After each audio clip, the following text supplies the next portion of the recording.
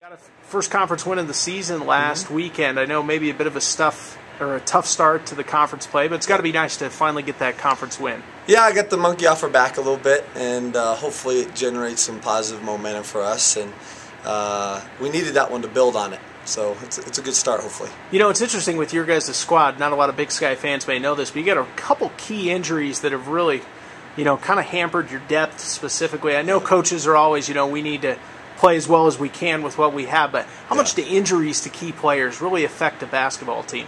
Well, kind of like you touched on, we don't give ourselves any excuses. We're expected to do well no matter what. But losing Grace and Megan have hurt. They were both starters, and Grace was our leading rebounder, second best player probably overall, and Megan was the Big Sky top reserve last year. She won that award with other people, and so it really hurts your depth, and it really has pushed some of the new people up. They're kind of expected to perform right away, and it's tough for a new person, even if they're a junior college transfer and they're experienced.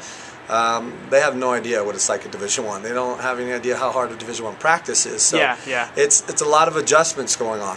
Yeah.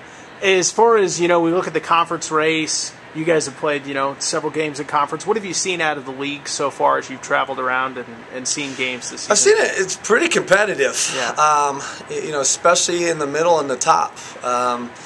You see, Idaho's off to a great start, and they look like one of the better teams, and then they lose at home to Eastern. And then you've got Montana State, looks really good, and then they lose last night. And Montana, who's always been one of the tougher teams in the conference, if you want to call it an upset, I think Travis has a really good team, but they have the big win.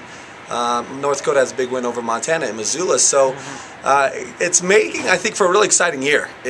Going into the conference tournament, you kind of feel like, depending on who's playing the best and who's on that week, can kind of determine who wins it all. I know you guys have been one of the more successful programs and have been in the hunt to host it under the hot team host format, but this season where you got off to a bit of a slow start in conference, but appear to be improving as the weeks go by, it's got to be kind of nice to know that you're going to Reno no matter what and can then just kind of show up and see what happens when you get there. Absolutely. I mean, we know we still have that at the end, and that's a huge positive, and we're working really hard right now to see what kind of seed we can get.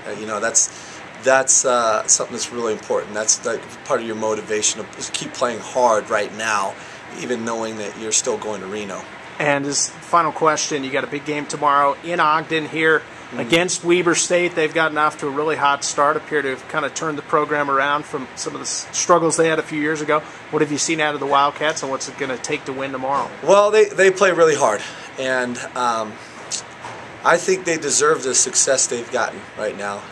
Beth Ann has done a good job of sticking with it, and she's had some people really support her. And I'm actually, they're our competition, but I'm actually very happy for her and her program for the where they've come from, and they haven't given up, and they've kept things together, and they play really hard. And their defense is tough to deal with. They'll trap you and press you a little bit, and they make things happen, even though they may play some smaller lineups.